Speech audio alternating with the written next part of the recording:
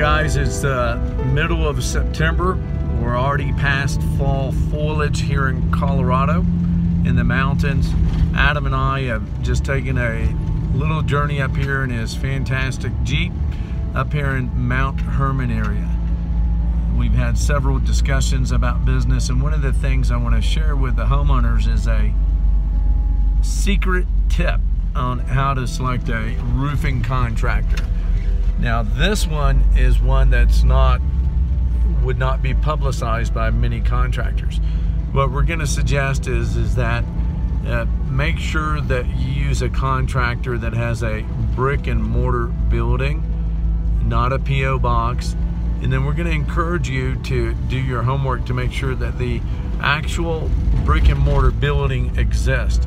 We're aware of, through conversations with other contractors, where out-of-town roofing companies and even local roofing companies will use addresses for a brick and mortar building, and that address doesn't even exist. So we want to encourage you to stop by to make sure that it's an actual brick and mortar location that you can go in and visit. Now here's the secret that I want to share.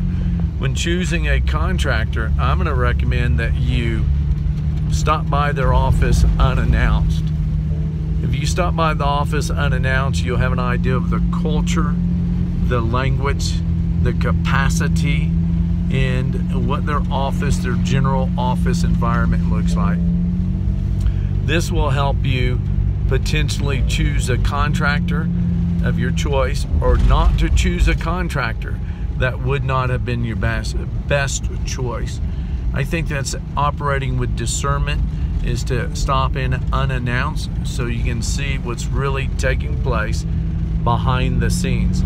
I love Google reviews. Google reviews and the Better Business Bureau, the reviews do a great job. Those are fantastic, and I really put a lot of stock in those.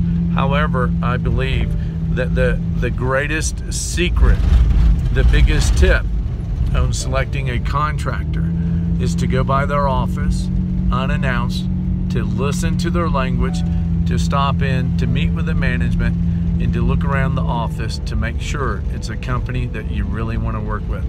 Well, that's our tip for the day. Good luck in your selection of a roofing contractor. Hopefully this helped you.